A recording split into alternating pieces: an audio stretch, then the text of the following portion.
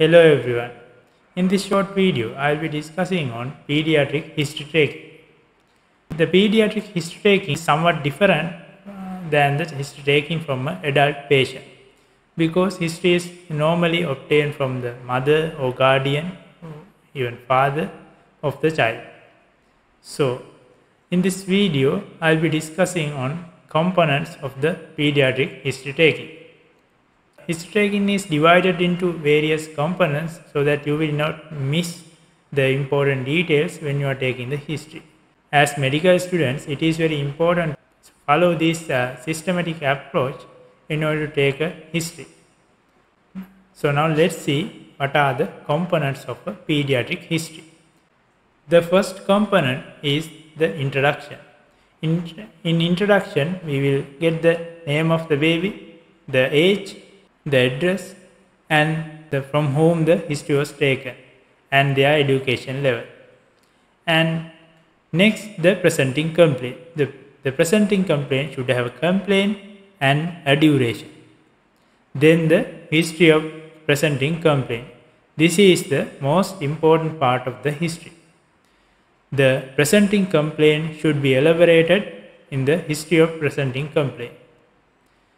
And the other related clinical histories are combined and elaborated in the history of presenting complaint. Next, at the end of the history of presenting complaint, we have the systemic review. In systemic review, we analyze the symptoms of the other systems that is not in the presenting complaint. So, after the systemic review, we can ask the past medical history and past surgical history. Then the allergy history. Allergy history should be of food allergies, medication allergies, and allergies for plasters. Then the birth history. We usually do not take the birth history when taking a history from an adult patient, but in a pediatric history, birth history is very important. In birth history, we have to take the mode of delivery, antenatal, postnatal complications, birth weight, and if any neonatal complications with hospital stays, you have to take all those history. And next, the developmental history. So, assessing the development of the child is very important in pediatric history taking. So, in the developmental history, we assess the gross motor, fine motor, speech and language, and social development of the child. Each milestone should be remembered and practiced by the medical students since the beginning of their clinical training, so that you will remember each milestones by practice. In the illustrated pediatric book and other pediatric textbooks, these milestones are clearly given. So, after the developmental history, we have to take the immunization history. So, according to the immunization schedule of the country, the last vaccine taken by the child and the next vaccine, what is the due date, if there are any reactions occurred due to the past vaccines, and any special vaccines given that is not in the usual immunization schedule. So, all those things should be in the immunization history. After the immunization history, we can have the diet history or the nutritional history. So, it is very important to have a 24-hour diet recall, especially in children with nutrition problems and who are having failure to thrive and growth faltering like issues. So it is very important to have a 24-hour diet recall and calculate the calorie amount and calculate the calorie intake and the required calorie and identify any calorie deficit. So after the diet history or the nutrition history, we can get the family history. The family history, the pedigree diagram is very important. In the pedigree diagram, we assess whether the mother and father are consanguineous and any other chronic illnesses or any related illnesses that have genetic predisposition to the presenting complaint are there.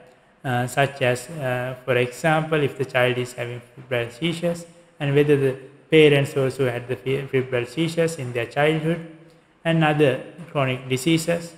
So after the family history, it is the social history. In social history, it's a broad history.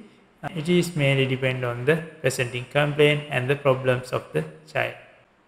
So basically, you have to know the economic, the financial situation of the family, the occupations of the parents, and the risk factors for the child's presenting complaint. What are the risk factors, any predisposing factors, and sometimes the closest hospital to the child's home, and any transportation modes available. Like that, social history is depending on the presenting complaint.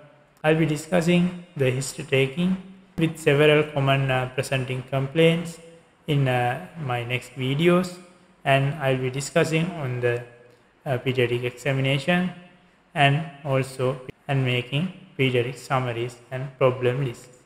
That will be in next videos. So in this video, I discussed about the basic components of the pediatric history taking. Before winding up today's video, I'll remember again the components of the pediatric history. The introduction, presenting complaint, history of presenting complaint, the systemic review, past medical history, past surgical history, allergy history, birth history, development history, immunization history, then the nutritional history or the diet history, the family history, and the social history. By following this template, the medical students can get their histories without losing the main components of their history. So practice taking histories, and by practicing only you can develop your history taking abilities. In next pediatric video, I'll be discussing on how to take a history of a febrile child. So thank you for watching this video. Have a nice day.